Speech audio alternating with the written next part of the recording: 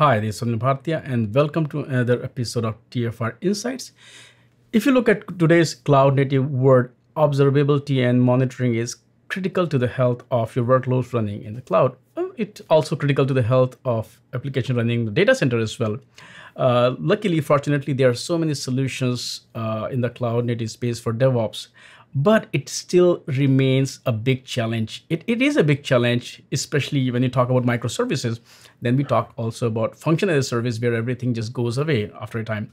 So today we have with us co-founder and CEO of Chronosphere, Martin Mao, who used to work at Uber, where you led a team of developers and SRE teams that created M3, which is an open source distributed metrics platform. And it's also, kind of one of the largest being used, where you can scale to largest production metric. Yep. So first of all, Mao, it's a pleasure to have you on the show. I want to understand the story of Chronosphere, the name itself, and why and when you decided to create the company. Yeah, it's a great question. So I don't know if there's much of a story behind the name. We're sort of going through various name combinations. And, we thought with Chronosphere, it has that sort of tie-in with the concept of time. And what we are providing underneath the covers is sort of a time series database and time series technology to store all the monitoring and metrics data. So that's where the origin of Chronosphere, the name, came from. And from the company, we founded it about a year ago, and we decided to found the company because we had noticed that a lot of organizations out in the world were running into the same type of challenges we ran into at Uber.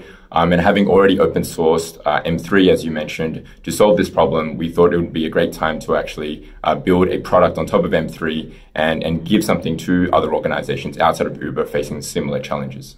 Perfect. If you look at today's cloud-native world, what role do you see is for monitoring and observability for the health of microservices and whatever workload you're doing? What is the criticality of monitoring and observability? Yeah, it's a great question. So I think when you think about microservices in particular, and we ran into this at Uber because Uber was a very early adopter of microservice-oriented architecture. From a monitoring perspective, it actually gives a few unique challenges. So first of all, with microservices-oriented architecture, you no longer have a single microservice or a single application or a single monolith serving your product or your service. Your product or service is actually being served by a combination of many microservices. So if you look at it from a monitoring perspective, looking at an individual application or individual monolith no longer works anymore, right? And if you look at an individual microservice, it doesn't really tell you what's going on. It doesn't give you enough information because it's just one piece of many microservices that are used in combination with each other to serve a particular product or service. So the first thing that we find is that what you really need to do is not monitor individual microservices, but you need a centralized monitoring tool that can monitor all of your microservices so you can sort of look across them at that layer.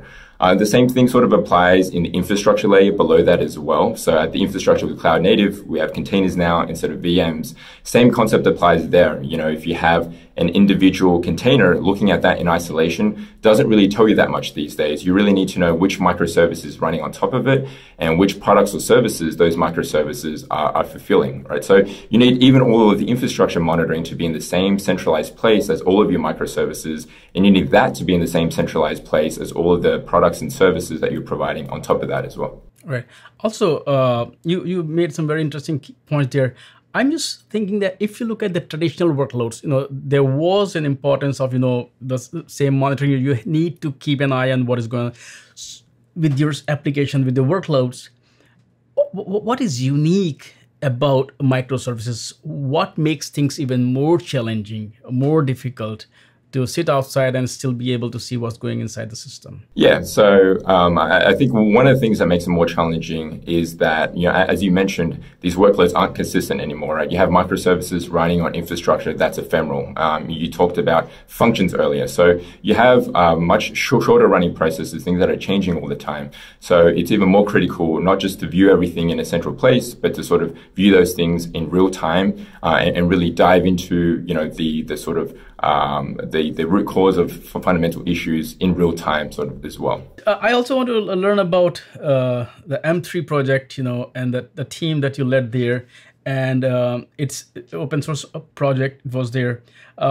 What does the project look like now? What kind of community is around it? Who is using it? Yeah, it's a great question. So, as you mentioned, myself, my co-founder, Rob Skillington, and the team that we led at Uber, built and open sourced the M3 project, which was used internally at Uber to monitor all of our microservices, all of our sort of cloud native infrastructure, and all the products that sat on top of that as well. We open sourced it. We actually built in open source from day one in 2016, and over time have really built up a community around the project. It's being used by many sort of large enterprises and large technology companies around the world in production today, which is great. The community has grown over time as well. We have many contributors from very many different companies. Chronosphere still is one of the main core contributors to the project, along with Uber itself, where the project originated. But we are starting to build that community outside of these two companies as well. Now let's change our gears and go back to Chronosphere. We were talking about the unique challenges that microservices pose when it comes to observability and monitoring.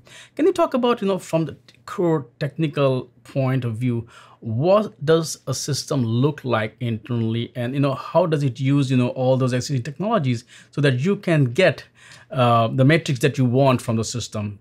So you can use it the way you want to use it? Yeah, that's a great question. So if you look at how we evolved M3 over time, we actually did many iterations of it. And some of the first iterations used open source technologies like Cassandra and Elasticsearch as our data store and as our metric index. Over time, what we found was that these technologies were not purpose-built for the monitoring use case and not purpose-built for the time series use case. So we actually, over time, pushed both of these technologies to their limits. And that's when we sort of looked around for sort of more purpose-built technologies, both in the open source landscape and in the commercial side as well. And when we couldn't find anything, that's when we sort of decided to build everything from scratch, like a lot of other big tech companies out there, like Google or Facebook or Netflix. We really built everything from the ground up, completely from scratch, so that we had a purpose-built system to solve this particular problem. And if you look inside M3, there's three main components. The core storage tier is a time series database called M3DB that we wrote completely from scratch in Go. There's also an ingestion tier and an aggregation tier that sort of helps provide reliable ingestion and reliable delivery of all the metrics, along with features such as downsampling and aggregation.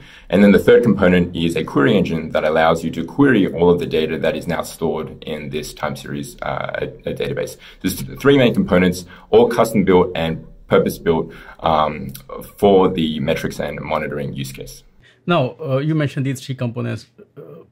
Users, companies, organizations, they do tend to mix a lot of technologies, a lot of solutions. They may have some of their open source projects, and they want to leverage all these components. So how do you help them, being able to bring their own tools, or leverage other tools while offering them a tight integration into their system? Yeah, it's a great question. So one of the main ways we do this is we make the system compatible with all of the open source standards and query languages today, right? So if you look at M3, it's actually compatible with the Prometheus clients, the Prometheus metric exposition format, and also the Prometheus query language as well. So that allows them to bring in the system and sort of replace the back end of their metrics platform with something like M3 without having to change any of the way they sort of set up the client-side monitoring in their applications, or without changing the ways they are interacting with the system when they're querying the data. So all of that remains the same, yet you're sort of switching out the back end to something that's a lot more powerful, a lot more scalable, and a lot more cost-efficient as well. Also, is this project only for companies that are that operate at the scale of Uber, or it's also for companies who are not that not running their operations at that scale? Yeah, that's a great question. So actually, what we found is that you don't have to be at Uber scale to require a technology like this, right? And this is one of the things about microservices-based applications is that not only is there an explosion in data because you're moving from a few monoliths to many microservices, and you're moving from VMs to containers, that is definitely helping generate more monitoring data than ever before. But really, what you want to do is slice and dice your monitoring data now so that you can triage issues in real time. So if I could give you an example for that, if you think about a single latency metric for a microservice, you can use that latency metric to detect, when a particular microservice is giving slow responses, and that's great. But when that happens and when you get notified of that, you instantly want to slice and dice your data to see if you can sort of figure out what the impact is, to help you triage and figure out what the underlying root causes are. And to do that, you really have to add additional dimensions on this data so you can slice and dice it in different ways. So some of this could include, which version of the microservice you're running, because we're iterating so fast and we're deploying multiple versions of these microservices over time.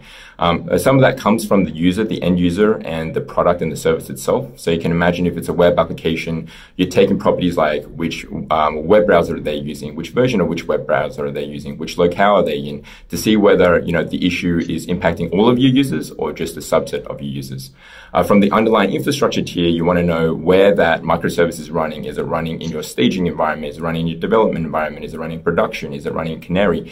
You sort of want to know which parts of your infrastructure are being affected, and also other things like which availability zone this particular microservice is running on. So you can find out whether this is impacting all of your availability zones in all your regions or just a particular one to tell you whether this is maybe more of an infrastructure issue.